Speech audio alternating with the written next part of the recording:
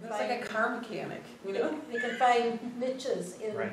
you know, whether they, you know, if they're interested, like you said, computer or Mhm. tech or organizational. We need a lot of skill in Just organizational. organization. And we've had many people go through the fundraising and helping with committees on fundraising, people from the community. Either they develop their skills along the way or they bring those skills to us. And the boards, how many people have Right. served on our board of directors, which is the At some mainstay point, of the yeah. theater. I think one of the unique things about our theater, and I know there are others, but I'm really proud of our theater for having a real strong organizational base. We had an identified mission, bylaws that are updated depending upon the circumstances, and people who are guarding that and guiding that all along the way. I mean, it's not perfect, but I think for a community theater with volunteers, that has really been a mainstay for us. I definitely found that when I moved away from Beaver Dam, that that just even the structure of the board, have like everybody here been on the board at some time or another? Yeah. So just having the structure where you're on for 3 years and there's 3 at a time and it rotates like that, so it's never all new. There's always people that have been around a while. And there's theater people, and then there's There's accountants and lawyers and, yeah. Yeah, I think it was during the 80s where we decided we needed to have some business people Right. involved. Yeah. And that really helped, because as much as we thought we knew everything about the theater, No. we needed some help. Well, And with- big time. when we got our Maybe first- it's not a Money. secret that not all creative Mhm. types are good at organizing and keeping books, or like to keep books, don't I know. noticed in one of the green rooms that we originally called it theater representatives and consumer Right. representatives. Oh, for a while there, And that huh? was a big change for us. I mean, it wasn't something that just, everybody was real happy about at first, but once they got involved and said, you know, you should be doing this and doing more marketing, and, you know, you should have a business plan and have a season. We were like, yeah, this all sounds good. This Because is a good some idea. theaters work where there's like sort of somebody that always runs it, and then it like rises and falls on their energy or something. And then just the put on a show kind of Right, mentality. exactly. Yeah. And even though, Or like I like- said, we're not perfect, we're always trying to be better. They only choose shows that they can star in. Yeah. And something like that in One of different towns. the other part is the patron membership. Yes. That's when I show our programs to people from other communities, they're like, you have all those people that have supported you all these years, and you have these categories, and, you know, we have like maybe 20 people that we can count on to give us money, and that's it. And I said, no, Some that's, from the very beginning. some from the very beginning. I mean, it really always was an area community theater, because as far back as Bye Bye Birdie, I know that there were people from They came Columbus out, and yeah. Wapahan and that sort of thing. So renaming it that just really claimed what was already existing in some ways. And back then, they didn't have any theater in Columbus Right. and in Or Omaha. not as Now much. everybody has a theater group, and I've been involved in other community theater, Barb's been involved in other Right now, communities. plug your show. This is a tape for posterity. And the 80s was the era that you decided to put area in there. There was a, No, the word area I came think in that the was in the 90s. 90s. Right. on the next episode. Yeah. But Because it was after I was during the 80s gone. that we realized that people needed, when we had the building, people needed to know how much it cost without Yes. being frivolous. I Yeah. remember in Guys and Dolls in '85, we published in our program the budget. The budget, And it was Wow. $5,000. Yeah. And people were like, And wow. We Yeah. didn't need it that much. And that now was it's 35 to 40,000. Yeah, it's at least 10,000 just for the rights. And Well, the Yeah. bigger the auditorium, the higher Yeah. the ticket price, that all Yeah. figures in. Royalties, Right. all Oh. these things, yeah. this is like non sequitur, but I'm trying to remember the name of the woman that wrote the book, White Dresses. Mary Oh, Flum. Mary Yeah, Flum. so she was in the orchestra for Do You Remember? And I was thinking, like, should I have known her? She graduated in Beaver Dam just when I was a young adult. And then after she said she was in the orchestra, I could picture a tall, thin girl with a clarinet. So the orchestra doesn't sort of mingle with the rest of the group that much, kind of, because they come in late. And they come in like toward the end of the summer, and Well, we get mingled involved a with. lot during South Pacific and And Well, guys Guys and Dolls, dolls, and the right? funny thing happened on the way to the forum. Yeah, well, and you, Oh, yeah. Too Like- much. yes, I mean, in a way, it's almost more so now, because we're getting like more formal in a big shot theater, the orchestra's down in a pit. But in some shows, the orchestra, well, like for working, we had a kind of a mini orchestra, and they were pretty much on stage. And then they sometimes came, like the guitar player came over on stage, or the pianist, Lisa Weisensell, came over and played flute or something. Like, so, when we had that tiny little church theater, the orchestra was kind of right there some of the times, so you Right. had to be part of it. I want Diane to talk about something that she started, came up with her idea of Bows and Holly. Oh, I was just Yeah. gonna bring No, that up. that's funny, because I Just thought gonna that bring was that a Kim and I idea at a bar one night, but anyway, it was Well, a, I named it. Right. oh, yes, Yeah. okay. Boughs and Holly. Yeah. Right. Yeah, But, and then it was, I think we're looking at one, and I was just gonna ask you, there was Tina. one program there. Yeah, Tina, do you remember, you and I wrote a thing called Surviving Christmas? Do you remember that? I don't either. Written by Diane Lutz and Tina Swain. Oh, that's Yeah, there would funny. be real little It's a good skit, like maybe partnership. 3-minute Yeah, skit, but good writers. But anyway, we decided that we needed to have something for Christmas, and uh-huh. and I know that the community, it was, people would come and they auditioned. Right. Mm-hmm. Originally, they auditioned, and every year it was a different couple, and it doesn't mean they had to be married, but I know this couple was The John host. Kraft and, The MCs. John Kraft and Dave Bowman were a Oh. couple in A 1989. duo, a I duo. think I did it twice, that was Yeah, fun. Kathy and I did it, I enjoyed think, the first couple of years maybe. Yeah, and then you and Jerry did it as Jerry and well. I did it, and Roger and Marilyn. Jerry was an artist, and he would dreaded being on Oh. stage. But he drew for every scene. Oh, I He drew remember. pictures on stage, Yeah. caricatures. Oh, cool. Oh, Yeah. And then, and that's got a whole thing now. yeah, and one time, I was directing a show, and one of the minor characters, he just had a few lines at the end of the play. It was Arsenic and Old Lace.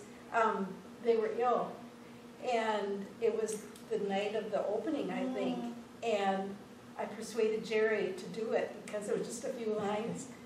He was so nervous, but he was so sweet about it. Uh-huh. And then at the last minute, after he had built himself all up, the guy came through. Oh. So when we did Bows and Holly, Uh-huh. I persuaded him to do that Yeah. little part on stage so he could fulfill. So finally, his you on use stage. it. Yeah, but Bounce and Holly ran for 10 or 15 Right, years. and I Quite a think, long good time. show. and it was a variety of things like church group that had a Mhm. bell Bell choir. choir. We had little kids who danced. We Yeah. had, I know the Swaz or The Swing one year that I choir was, directed it, yeah, that's- the guy that did he was a red-headed guy and he was Oh, in oh, yeah, the Red Raven. Raven. Yeah, Red Yeah, he Raven. did, and He he was sang in this one. Blue He was Christmas? in Blue Christmas and Santa Bring My Baby Back to Me. Yeah. But it was fun because it was pretty low key as far as putting it all together.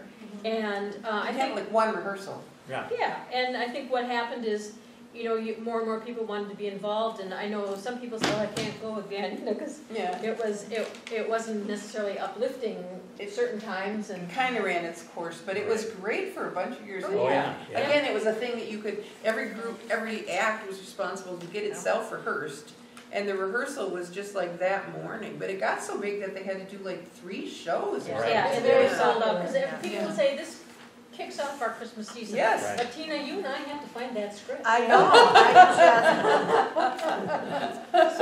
Anyway, I it was fun, remember and that. So we're here in this new Beaver Dam Area Community Theater in the 1980s, as we've talked so much about today. One of the big things of the 80s was moving into Right. the old theater. Yeah. As you saw this progress, maybe you had a different role this time than you did last time, but as you saw this progress, do you see any similarities between Absolutely. 82, Mhm. 83, 84? What comes to mind? What was the same? What was completely Money. different that you noticed? Money. The need for Well, money. Money. you did a lot of stuff at the building to make it, to help transform it from And a he did church here too. Yeah, and To here, the- oh my gosh. What was to that the like? theater. And then here, he and Gary Torek. Yeah, Torek. Torek And Clint Slung- Burns, who was one of our his wife was one of the founding members of the theater. Oh, my. And we had Bill Fleming helped a lot too. And For this, but you're for talking this about building, here. For here. Yeah. But the But other one. The other building, that we had a small crew of people that worked.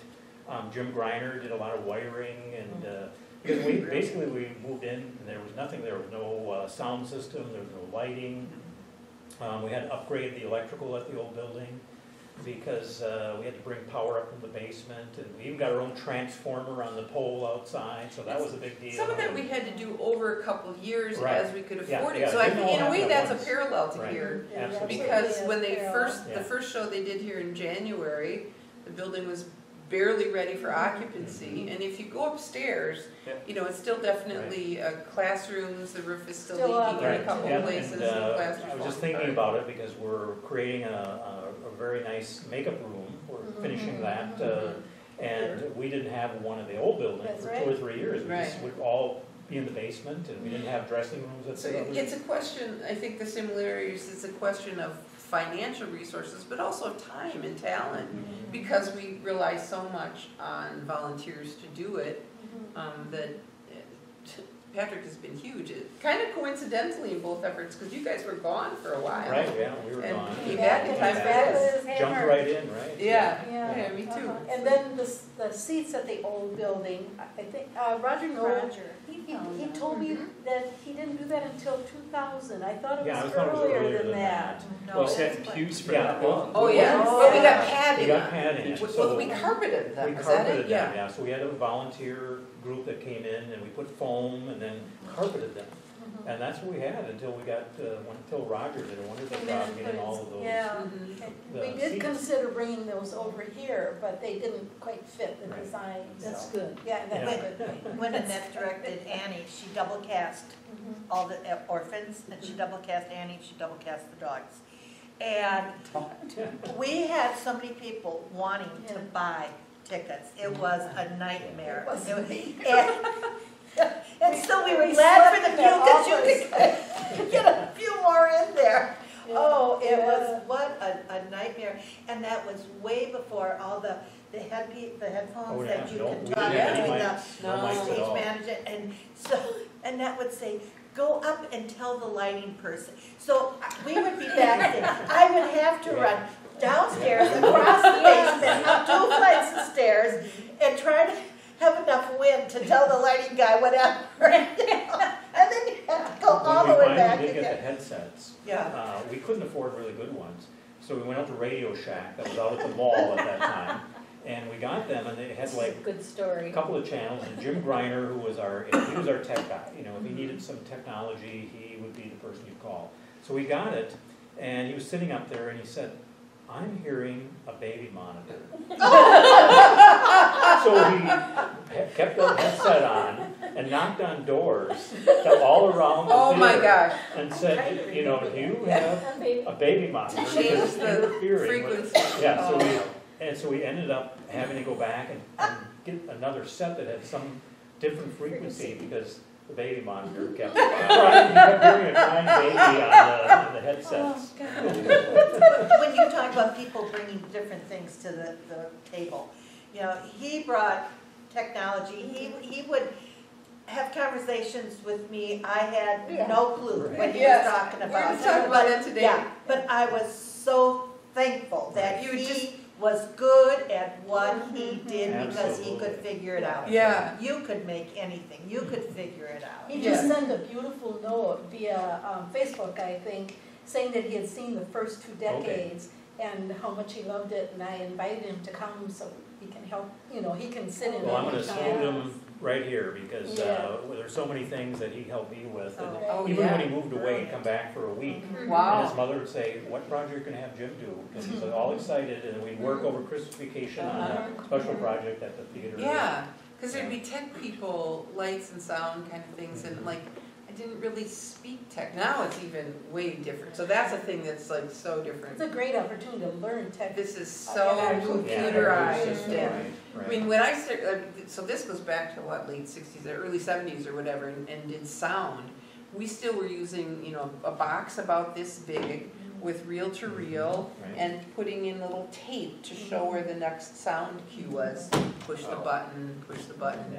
And, Problem solving. you know, and in some ways I'm like, well, that was kind of easier. You at least know where you were, but now it's all on the computer. And there were no microphones on No. stage No. in Oh, the 80s, and heavens. probably No. not even before the 90s. That would No, have but we been didn't another need them. future We You episode. didn't need them. People Only- knew how to project in only, those days. Yes. In Gypsy, Lisa Winkler? Winkler, right? Yeah, and it just wasn't loud enough, like, let me entertain you. She had a very soft voice. Right, yeah. And I remember, Yeah. Sam, this is Sam Shelton. Sam Shelton, but it was Mike Helm, is that a person? I don't know. Or Helms? Yeah, he Helms, yeah, he he had a, worked at the radio station it was at like that time. magic, because he had a wireless microphone. Wow. And he, Wow. and he brought it to every performance in a case, and he handed it to Sam, and so as Lisa was dancing around Yes. singing, Sam was in a tuxedo, That's singing the right. microphone. We had to work, we had to face. choreograph that in, so Yeah. Sam was like this But you elegant think guy. it was like, you and know, like- a nuclear bomb Yeah, in he there should or have something. had a chain on his wrist. She was gypsy and Yeah. let me entertain you. It was just too breathy. And But- so, Right. You were Yeah. asking That was the about first the time. parallels. I think one of the big parallels is Patrick was talking about all of the excitement of the community coming to our shows in the old building. And now the same thing happened with the Right. excitement here with our open house and our New Year's Eve party. And still now, people are so excited about the theater. And many have not yet been in here, and they're imagining it's still a gym with the old stage. So we need to do a shout out, this is far from an old gym. right. Yeah, I had somebody just recently say, well, you know, you didn't have to do a lot in the building, because you already had the stage, and you could put up chairs. And I said, you better come, you know, I'll be here next week, you know, and come Was it visit. the end of the 90s that we started using the high school auditorium for summer shows? It was right after Pirates of Penzance, so Okay, that was the yeah. last summer show. So would that have been the 80s then? No, because the auditorium wasn't built until Oh, that 92. 91, I think. Well, I think Joseph was one of the first ones up there. Mhm. Yeah, and that Yeah. was in 95. So you did summer musicals in Oh, in the the new, high school, in the old that was it. theater. The old theater. Right. Oh, yeah. All- Oh, yeah. Same 40 product. people dancing Yeah. on stage. And Oh, yeah. tell-a-tale, you know, mixing, you know, Yeah. their Yeah, trying to their time balance the periods in schedule. as Yeah, well.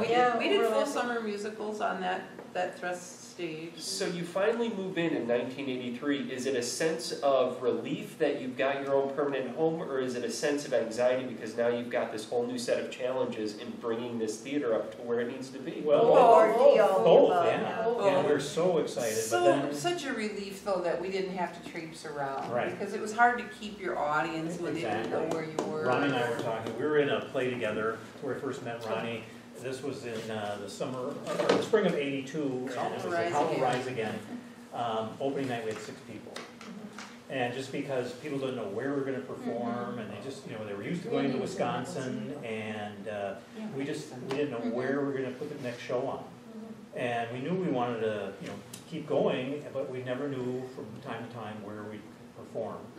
And the 6 people were was the reviewer, and his wife, and the 2 children, and 2 of our really good supporters, and Been actively involved. in actively involved for meetings, many Yeah. years, and Gail and Marie Kettler. Kettler Yeah. was really involved back Gail, then. who now sings opera, I Yeah, think. and right. Mari's a veterinarian. And so we moved their tables right up to the stage, Yeah. because it was supposed to be a dinner theater too. Yeah. And then the people that were doing the dinner theater said, you know, maybe we should rethink this dinner theater thing. We got all this food, we got 6 Yeah. people here, Yeah. so we had to make some modifications. Was I there- got, I was gonna say, I got you beat, I did love letters once, I think there were 2 yeah. people in the Oh. audience. Oh, That was in the yeah, I 80s. remember That was those. that a stage 2? You Uh, did that Wasn't at it? the dinner. Okay, Yeah. I did it once with John Ottner, and then I did it again a couple of years later, and I did one night with Dan Bell and one night with John. Yeah. Correct. But that was a stage 2. Well, you're so- like Barb with all these partners, these Yeah. husbands. I think that's why my husband didn't want me to get I've only ever been married to Lee Schmidt and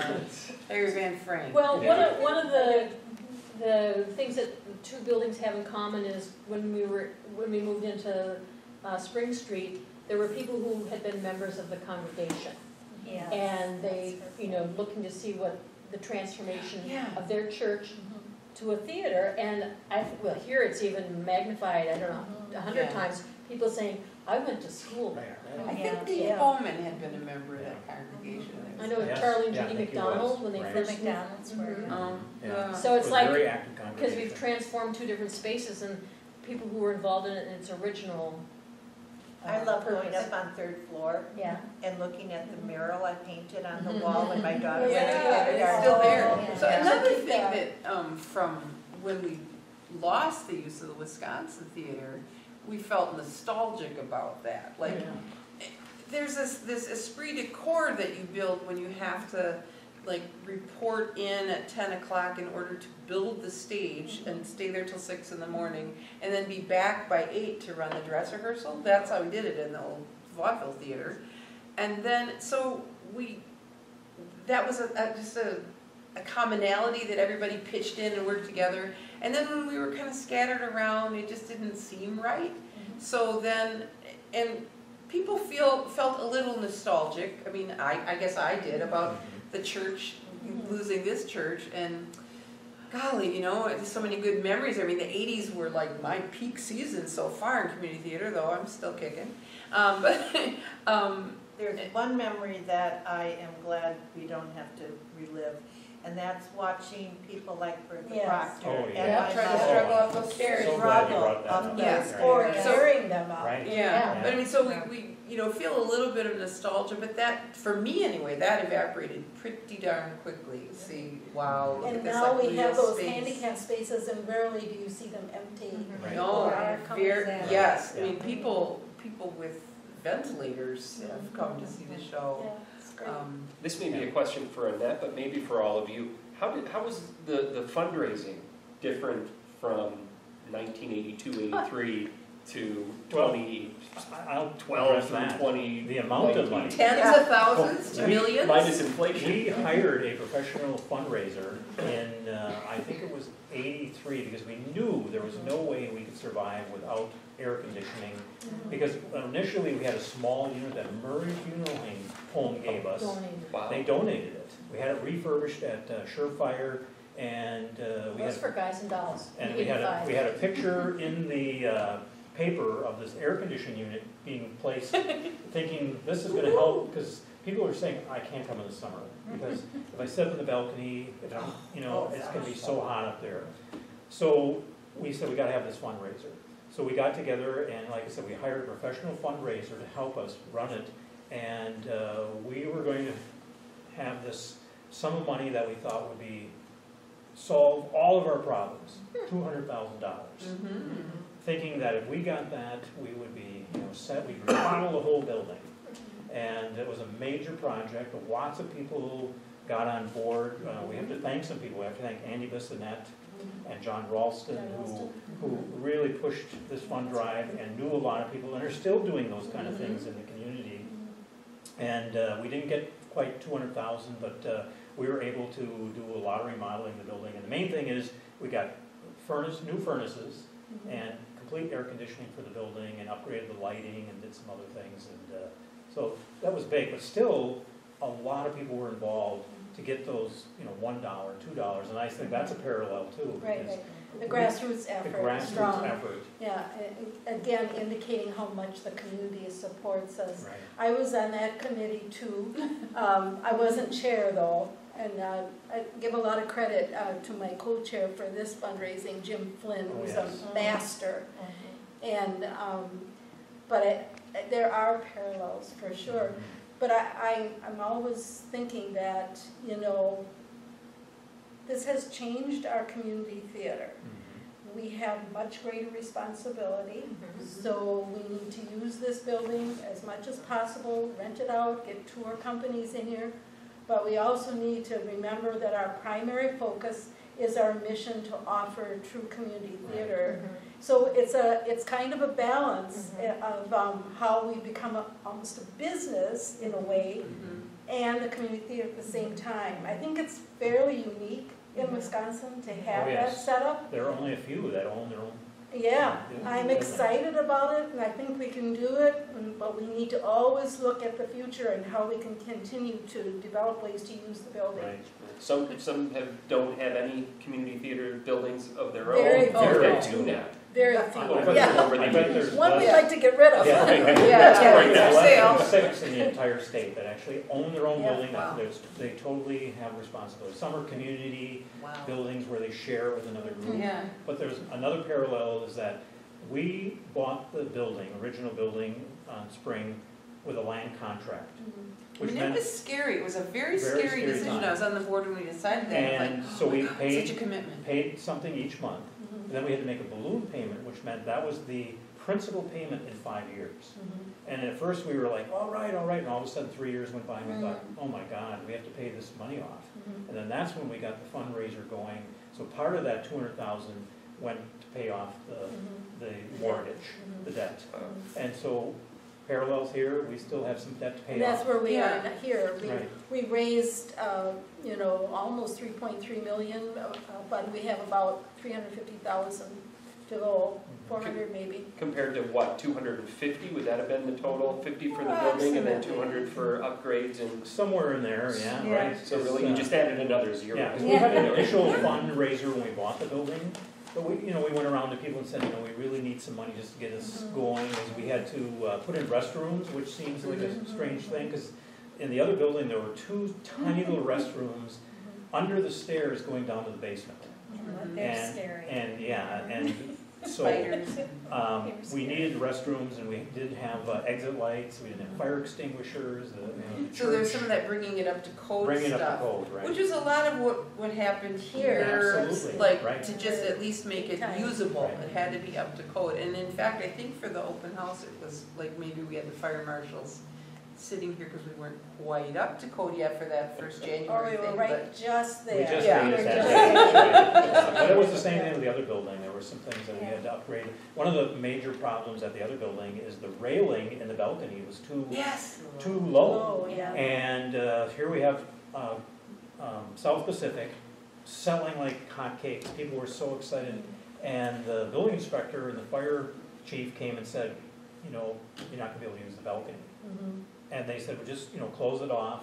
Well, we've got it all sold, what are we gonna do? And they said, well, we're not architects, we can't tell you what to do. So I thought, well, we gotta do something. I said, just give us a plan. They said, that's not our job, you have to hire an architect. So I said, what if we build a little fence, like 2 feet away from the railing, so nobody can get even close to it? And they said, well, that might do it. So we thought, we're gonna build this, and then what if they say no? So I grabbed a couple people from the cast, and we went to the old building and worked in the basement and built this thing out of, chicken wire, whatever we could find. It looked terrible, and put it up, and then they came and looked at it, and they said, okay, they signed right off. And, but that Didn't was, somebody, some sort of influence get involved with that? well, we did, because it's kind of an interesting story. Maybe we don't want Did to they go back down to the low thing the rest Well- of the tenure there? It was there until we had the big fundraiser, because Brewer Metals then built the railing that's there now. So it was there 4 or 5 years. Kind of a funny story for some people, but I'm going to tell it anyway. The reason that it was approved is because we had the entire balcony filled with influential people from the community. So the building inspector and the fire chief came in, walked in, and I said, well, let's just go up and take a look at it. And they got up there and they walked in and they were like, so John McKinstry was there, I'm trying to think of some of the other Yeah, people were Bissonnette or there, somebody, Annie I don't know. Bissonnette. Yeah. And so they didn't say a word, they just sat there. And that's why they signed off.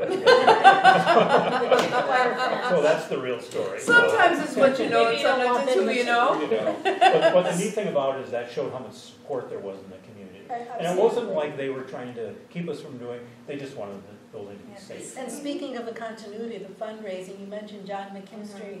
He has been the #1 supporter Absolutely. financially and other ways. with our first purchase, Since day right one. from Right. day one, Day one. in each step of the way, he's Absolutely. been our angel.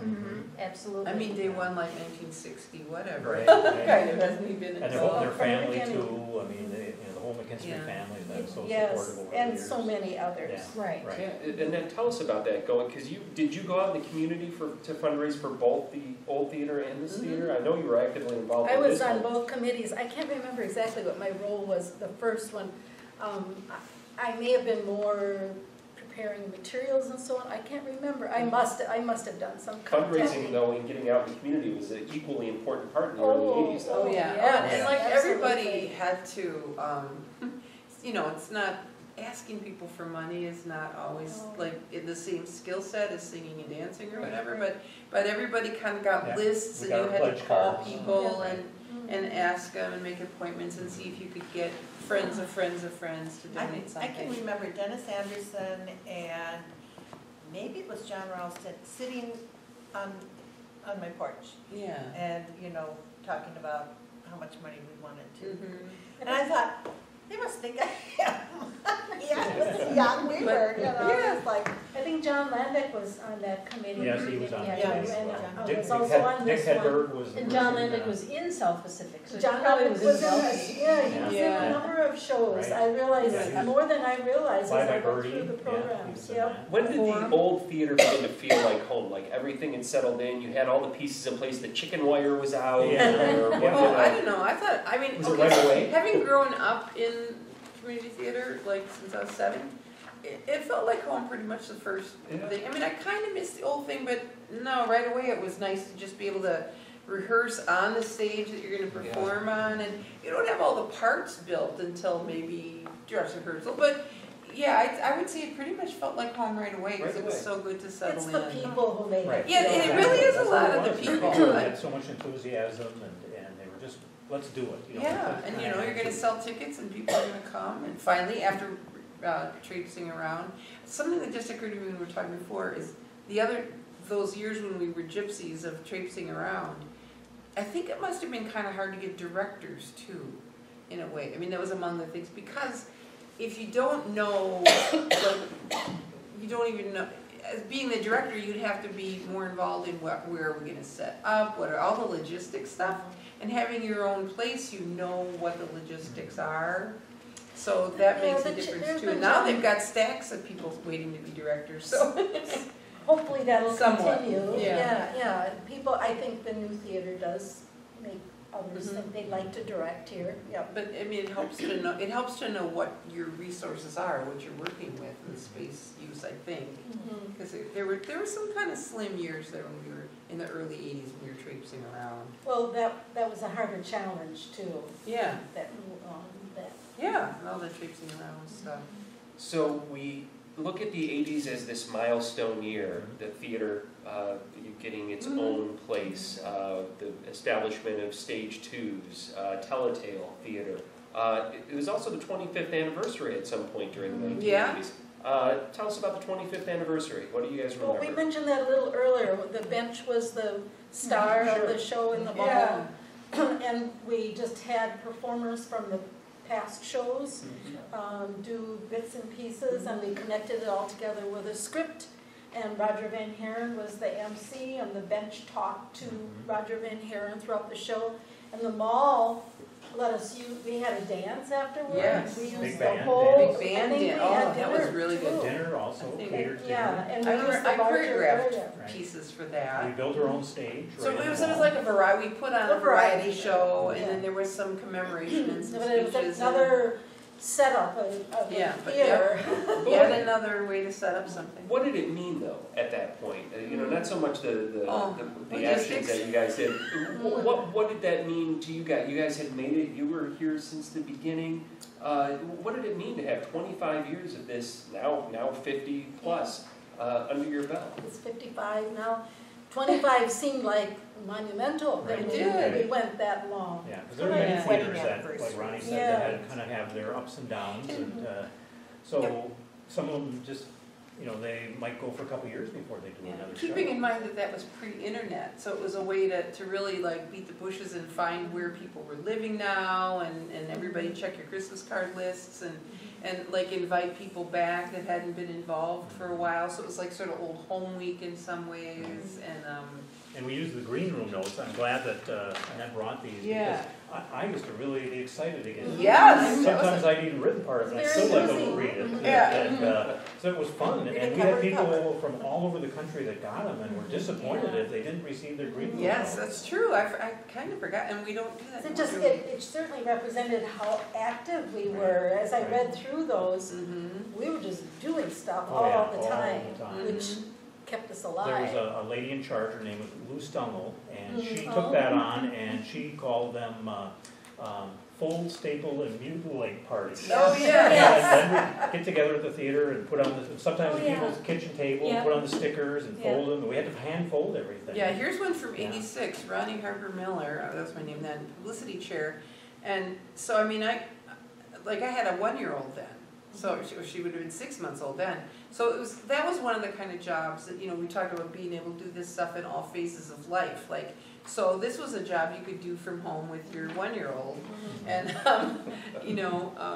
get people involved in all kinds of ways. You know who we haven't really talked about, and I don't know if you talked in the past sessions, the Black Beauties. We haven't. yes.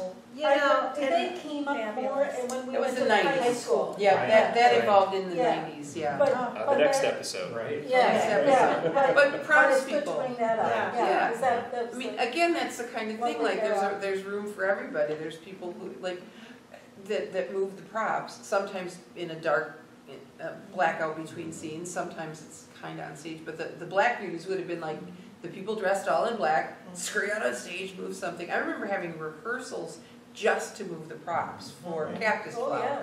so that we could get it done quickly, because the last thing you wanna do is get people like losing their attention, because you have a 5-minute set change, so, Yeah, and getting back to the celebration of 25 years, I think what's reflective too of the strength of our theater is we always want new volunteers.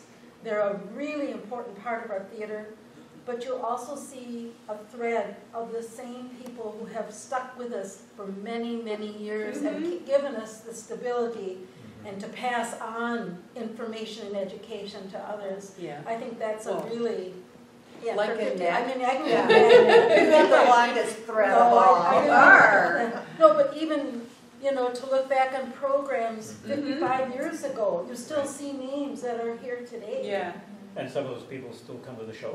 yes, That and was now all they're waiting. coming to Or the they shows, come or we on- find a or way their to bring them kids. in. Or their kids, right? Or Yeah, their their kids, their grandkids, Absolutely. yeah. So, well, some people have been in the same role twice, like you said, Gene Beneke was in the same role twice, like Jim McMillan's been in the same show, not necessarily the same role a couple I'll of give you times. an example of someone who's been with us for a long time. It's Yeah, contributed a Rodney lot. Binder did the same role in Annie the first time they did it, and then this last summer. And they were both sold out shows, or Yes, runs, yeah. I should say, right? When- It sounded very popular. Oh, it was. What do you remember from Annie? You were the director of Annie. No, Annette was the director and I was the producer. Producer.